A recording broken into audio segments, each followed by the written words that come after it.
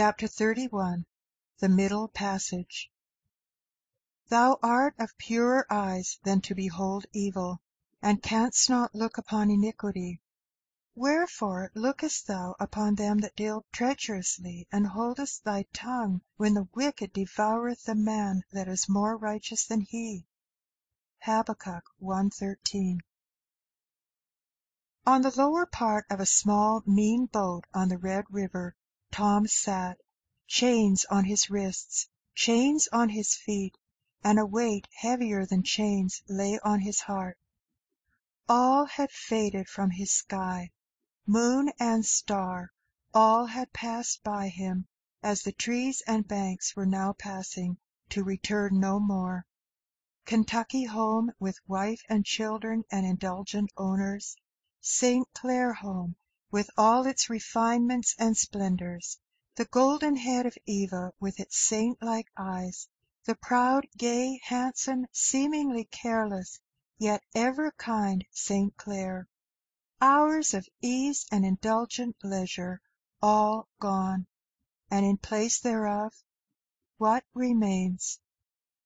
It is one of the bitterest apportionments of a lot of slavery, that the Negro, sympathetic and assimilative, after acquiring in a refined family the tastes and feelings which form the atmosphere of such a place, is not the less liable to become the bond-slave of the coarsest and most brutal. Just as a chair or table, which once decorated the superb saloon, comes at last battered and defaced to the bar-room of some filthy tavern, or some low haunt of vulgar debauchery. The great difference is that the table and chair cannot feel, and the man can; for even a legal enactment that he shall be taken, reputed, adjudged in law to be a chattel personal, cannot blot out his soul, with its own private little world of memories, hopes, loves, fears, and desires. Mr. Simon Legree, Tom's master, had purchased slaves at one place and another in New Orleans to the number of 8, and driven them, handcuffed, in couples of 2 and 2, down to the good steamer Pirate, which lay at the levee, ready for a trip up the Red River. Having got them fairly on board, and the boat being off, he came round with that air of efficiency which ever characterized him, to take a review of them. Stopping opposite to Tom, who had been attired for sale in his best broadcloth suit, with well-starched linen and shining boots, he briefly expressed himself as follows: "Stand up." Tom stood up. "Take off that stock." And as Tom, encumbered by his fetters, proceeded to do it, he assisted him by pulling it with no gentle hand from his neck, and putting it in his pocket. Legree now turned to Tom's trunk, which previous to this he had been ransacking, and taking from it a pair of old pantaloons and a dilapidated coat, which Tom had been wont to put on about his stable work, he said, liberating Tom's hands from the handcuffs, and pointing to a recess among the boxes: "You go there and put these on." Tom obeyed, and in a few moments returned. "Take off your boots," said Mr. Legree. Tom did so. "There," said the former, throwing him a pair of coarse, stout shoes, such as were common among the slaves. "Put these on." In Tom's hurried exchange he had not forgotten to transfer his cherished Bible to his pocket. It was well he did so, for Mr. Legree, having refitted Tom's handcuffs, proceeded deliberately to investigate the contents of his pockets. He drew out a silk handkerchief and put it into his own pocket. Several little trifles which Tom had treasured, chiefly because they had amused Eva, he looked upon with a contemptuous grunt, and tossed them over his shoulder into the river. Tom's Methodist hymn book, which in his hurry he had forgotten, he now held up and turned over. "Humph! Pious, to be sure. So what's your name? You belong to the church, eh?" "Yes, mas'r," said Tom firmly. "Well, I'll soon have that out of you. I have none of your bawling, praying, singing niggers on my place, so remember. Now mind yourself," he said, with a stamp, and a fierce glance of his grey eyes directed at Tom. "I'm your church now, you understand? You've got to be as I say." Something within the silent black man answered no, and as if repeated by an invisible voice came the words of an old prophetic scroll, as Eva had often read them to him. "Fear not, for I have redeemed thee. I have called thee by name. Thou art mine." But Simon Legree heard no voice. That voice is one he never shall hear. He only glared for a moment on the downcast face of Tom and walked off. He took Tom's trunk, which contained a very neat and abundant wardrobe, to the forecastle, where it was soon surrounded by various hands of the boat. With much laughing at the expense of niggers who tried to be gentlemen, the articles very readily were sold to one and another, and the empty trunk finally put up at auction. It was a good joke, they all thought, especially to see how Tom looked after his things as they were going this way and that, and then the auction of the trunk. That was funnier than all, and occasioned abundant witticisms. This little affair being over, Simon sauntered up again to his property. "Now, Tom, I've relieved you of any extra baggage you see. Take mighty good care of them clothes. It'll be long enough 'fore you get more. I go in for making niggers careful. One suit has to do for 1 year on my place." Simon next walked up to the place where Emmeline was sitting, chained to another woman. "Well, my dear," he said, chucking her under the chin, "keep up your spirits." The involuntary look of horror, fright, and aversion with which the girl regarded him did not escape his eye. He frowned fiercely. "None of your shines, gal. You's got to keep a pleasant face when I speak to ye, d'ye hear? And you old yellow poco moonshine," he said, giving a shove to the mulatto woman to whom Emmeline was chained, "don't you carry that sort of face. You's got to look chipper, I tell ye. I say, all on ye," he said, retreating a pace or two back. "Look at me, look at me. Look me right in the eye, straight. Now," said he, stamping his foot at every pause. As by a fascination, every eye was now directed to the glaring greenish-grey eye of Simon. "Now," said he, doubling his great heavy fist into something resembling a blacksmith's hammer, "d'ye see this fist? Heft it," he said, bringing it down on Tom's hand. "Look at these yere bones.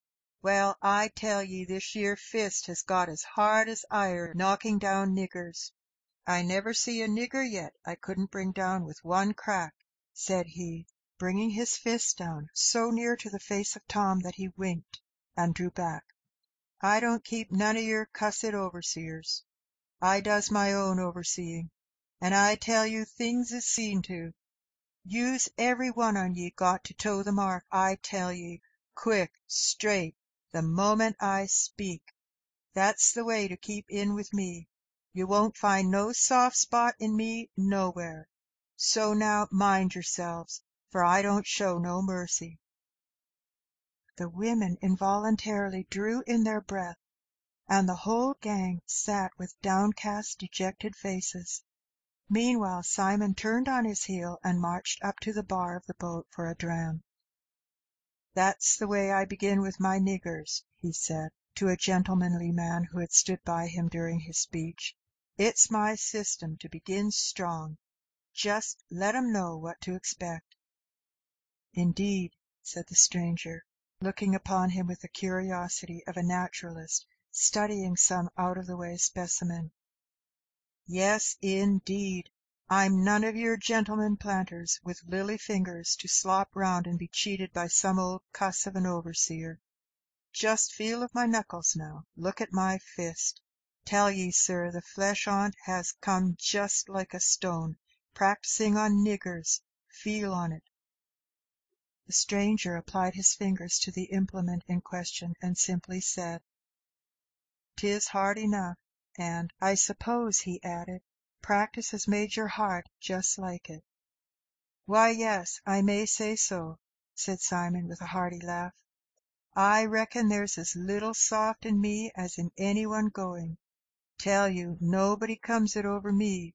Niggers never gets round me, neither with squalling nor soft soap, that's a fact." "You have a fine lot there." "Real," said Simon. "There's that Tom. They tell me he was suthin' uncommon. I paid a little high for him, tendin' him for a driver and a managin' chap.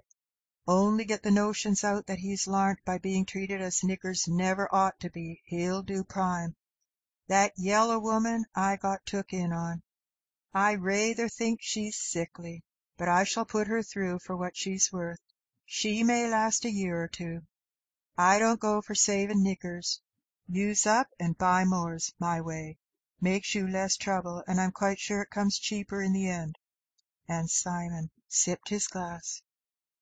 "And how long do they generally last?" said the stranger. "Well, dunno, 'cordin' as their constitution is. Stout fellers last 6 or 7 years. Trashy ones gets worked up in 2 or 3. I used to, when I fust began, have considerable trouble fussin' with them, and tryin' to make 'em hold out. Doctorin' on 'em up when they's sick, and givin' on 'em clothes and blankets, and what not, tryin' to keep 'em all sort o' decent and comfortable. Law, 'twasn't no sort o' use. I lost money on 'em, and 'twas heaps of trouble. Now, you see, I just put 'em straight through, sick or well. When one nigger's dead, I buy another, and I find it comes cheaper and easier every way." The stranger turned away and seated himself beside a gentleman who had been listening to the conversation with repressed uneasiness.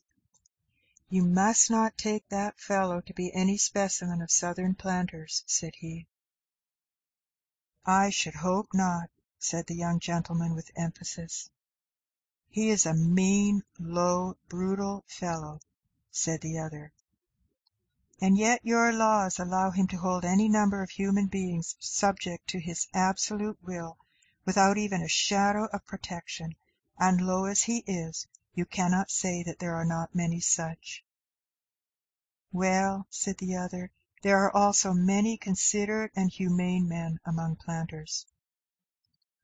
"Granted," said the young man, "but in my opinion it is you considerate, humane men that are responsible for all the brutality and outrage wrought by these wretches, because if it were not for your sanction and influence, the whole system could not keep foothold for an hour. If there were no planters except such as these," said he, pointing with his finger to Legree, who stood with his back to them, "the whole thing would go down like a millstone. It is your respectability and humanity that licenses and protects his brutality." "You certainly have a high opinion of my good nature," said the planter, smiling, "but I advise you not to talk quite so loud, as there are people on board the boat who might not be quite so tolerant to opinion as I am. You had better wait till I get up to my plantation, and there you may abuse us all, quite at your leisure." The young man coloured and smiled, and the two were soon busy in a game of backgammon. Meanwhile another conversation was going on in the lower part of the boat, between Emmeline and the mulatto woman with whom she was confined.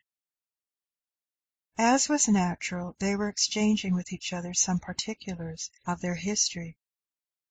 "Who did you belong to?" said Emmeline. "Well, my master was Mr. Ellis, lived on Levy Street. Perhaps you've seen the house." "Was he good to you?" said Emmeline. "Mostly till he tuck sick. He's lain sick off and on more than 6 months, and been orful uneasy. 'Pears like he warn't willin' to have nobody rest, day or night, and got so cur'ous there couldn't nobody suit him. 'Pears like he just grew crosser every day. Kept me up nights till I got fairly beat out, and couldn't keep awake no longer, and 'cause I got to sleep one night, lors, He'd talk so orful to me, and he'd tell me he'd sell me to just the hardest master he could find, and he'd promise me my freedom, too, when he died." "Had you any friends?" said Emmeline. "Yes, my husband. He's a blacksmith. Mas'r generally hired him out. They took me off so quick I didn't even have time to see him. And I's got 4 children. Oh, dear me!" said the woman, covering her face with her hands. It is a natural impulse in every one, when they hear a tale of distress, to think of something to say by way of consolation. Emmeline wanted to say something, but she could not think of anything to say. What was there to be said? As by a common consent, they both avoided, with fear and dread, all mention of the horrible man who was now their master. True, there was a religious trust for even the darkest hour. The mulatto woman was a member of the Methodist Church, and had an unenlightened but very sincere spirit of piety. Emmeline had been educated much more intelligently, taught to read and write, and diligently instructed in the Bible by the care of a faithful and pious mistress. Yet would it not try the faith of the firmest Christian to find themselves abandoned apparently of God, in the grasp of ruthless violence? How much more must it shake the faith of Christ's poor little ones, weak in knowledge and tender in years. The boat moved on, freighted with its weight of sorrow, up the red, mighty, turbid current, through the abrupt, tortuous windings of the Red River, and sad eyes gazed wearily on the steep red clay banks as they glided by in dreary sameness.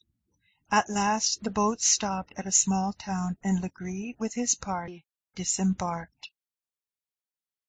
Chapter 31